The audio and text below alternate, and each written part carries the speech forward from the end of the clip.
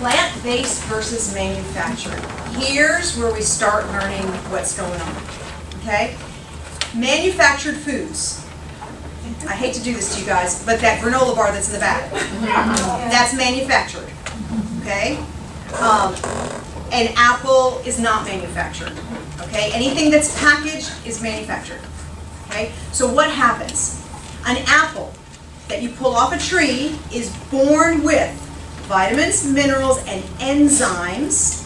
And those enzymes are the key. Enzymes are everything, because enzymes are like a little computer code that tell your body what to do with it.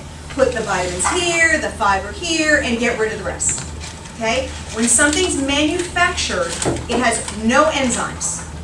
So your body takes it in, and your body goes, okay, she's going to go for a run, so I'll let her use those calories for that. Or, he's going to sit on the couch. So, since I have nothing to do with these calories, we're just going to store them in the fat cells. Okay? And this is really important to understand. What the food label says on your foods and what your body does with it are two totally different things.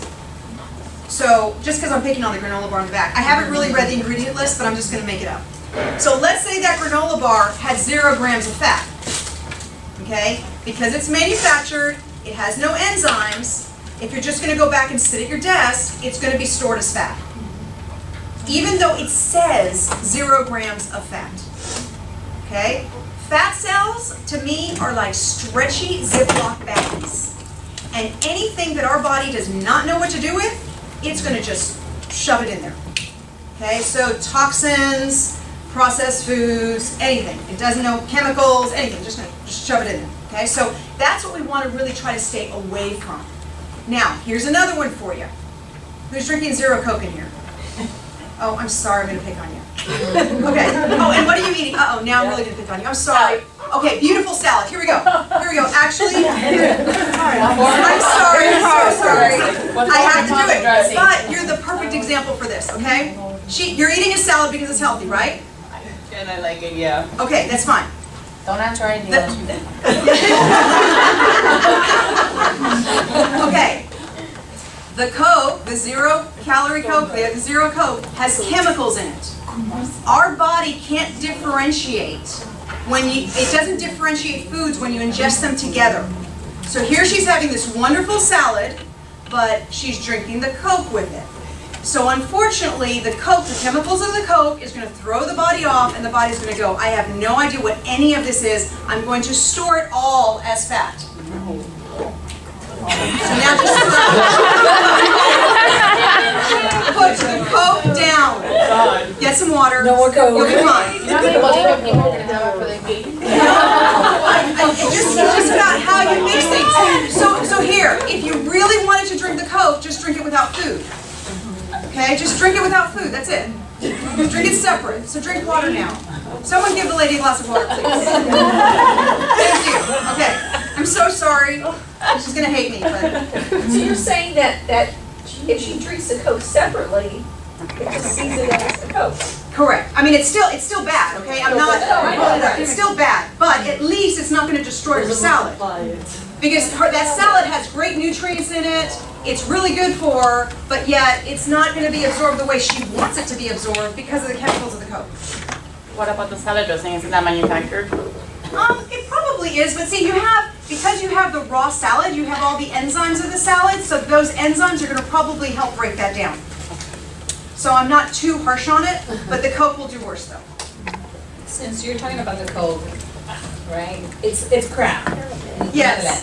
Is this diet or non-diet? Yes. But isn't the diet worse than the regular Coke? Well, it is and it isn't. The diet gets definitely chemicals, and yes, I'd say it's horrible. The Coke, unfortunately, especially in the United States, is just as bad. And the reason being is in the United States, they use high fructose corn syrup as the sweetener for that Coke. They don't use sugar. High fructose corn syrup is linked to high cholesterol, to heart disease, and to a whole slew of other things. So it's almost just as bad. So if you were going to drink a soda, you want to get a soda that when you read the label it says sugar. I mean, I don't want to propose, I'm not one to say drink sodas to begin with, but if you had to have a soda, I prefer that you have a soda that's made with sugar as opposed to high fructose corn syrup. So I don't know if I really answered your question, but kind of. No, I mean, we know, I know that both are bad, Yeah. but out of the two, which is better? I mean, if you can say. Let me ask you this, why do you drink soda? I'm actually from the soda. Oh, you're away from the sodas. Yeah, but I have a son who Okay, does go. okay. So, I mean, I try to cut it down, definitely. How old is your son? 6. Well, Oh, your turn now.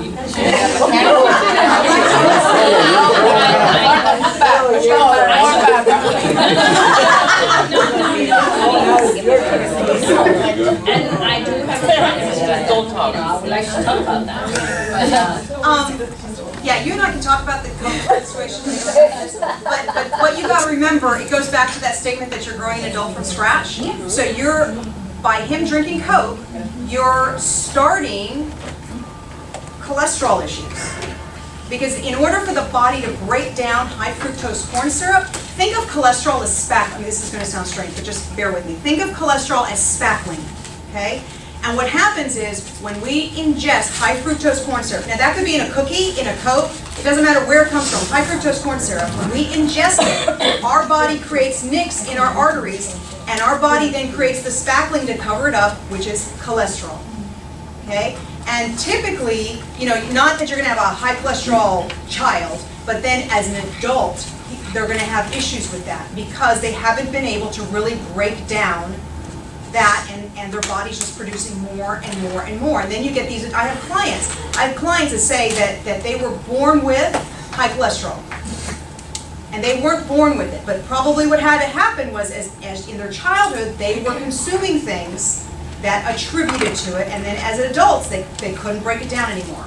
And then that's the person who's on high cholesterol meds. So, But isn't it true though that it genetically? well, there is a genetic factor. Yes, Okay. there is a genetic factor, absolutely. But many times we can we are not, we have a genetic factor, but it doesn't mean we're going to get it. So, for example, my father has adult onset diabetes. I have a genetic factor for diabetes in my family. But I don't sit and eat sugar all day long. Right.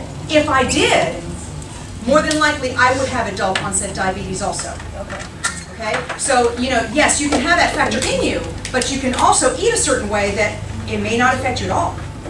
And that's really the goal. You know, to keep our body in such a system that it's always just strong.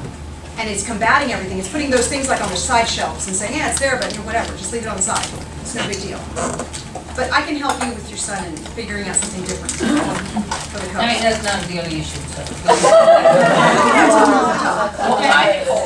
So you know, so these are things that we want to do. We want to get our systems to work without all this other stuff hampering us. So ideally, we try to focus that the majority of our diet comes from fresh, natural ingredients that aren't manufactured. And I'm not saying that you can't have it. I'm not saying that you can't have that granola bar that's back there, but are you eating one?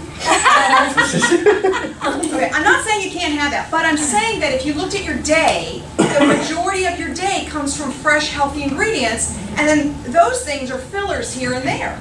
And then you'll be fine. But you just can't have the the average person, the majority of their day is processed foods. My average client starts off with a coffee with sugar in the morning, with toast and jelly. Okay? This is the average client. They get to the office and someone either brings in bagels and lox or donuts. Okay? Then it's lunchtime and they have iced tea with sugar and they have some kind of a sandwich with chips. Okay? And then all of a sudden they start to like fall. Okay? And I'm about to talk about all these ups and downs too. So when they start to fall, they go for another coffee with more sugar in it because they need the energy. And then they get home and they snack on whatever's available. Whatever is out, they snack on it. And then hopefully they have a decent meal at dinner. And that's my average client. Okay? So here's something, and we'll talk about it a little bit more in this, but I just kind of want to mention this to you. Sugar, flour, and dairy all metabolize as a sugar. Okay? Sugar gives us a high. So the client who has the caffeine with the sugar, the coffee in the morning, right? All of a sudden they get this spike of high. Then they have toast with jam. They get more of a spike of high. By the time they get to their office, they're falling. So as they're falling, that bagel or the donut looks amazing because unconsciously it's going to give them another high. Okay? Then they start to fall again. It's lunchtime, and that's why they get the iced tea with sugar. So they have some caffeine and sugar. The sandwich and chips gives them a little bit more of a high. Then they fall again, and that's where the coffee and sugar kick back in. Okay? And that's what I'd like to try to get you out of. You don't want to be in that. Because unfortunately what we do have is we have something called adrenal glands. And adrenal glands are our energy receptors. Okay? And if we falsely give our body energy, then our adrenal glands just poop out because they try to stabilize our energy. So as we're going up that peak, they're trying to pull us down a little bit just to stabilize it because they're like, that's too much energy too fast. And as they're trying to stabilize us, they get exhausted. And then there comes a point in time where all of a sudden you're like, man, I can't get out of bed. I can't focus right. It's 3 o'clock and I need a nap. And you're like, what's wrong? What is wrong with me? And it's because your adrenal glands have said, you know what, I'm done. I've tried for years to stabilize this person, I can't do it anymore. So what we got to do is we've got to start to create healthier habits so that we naturally have that energy without the need of caffeine or sugar. And if we decide that we want a coffee in the morning just for taste because we really like it and it's warm and comforting, that's great. But that we're not using it as a survival mechanism. Make sense?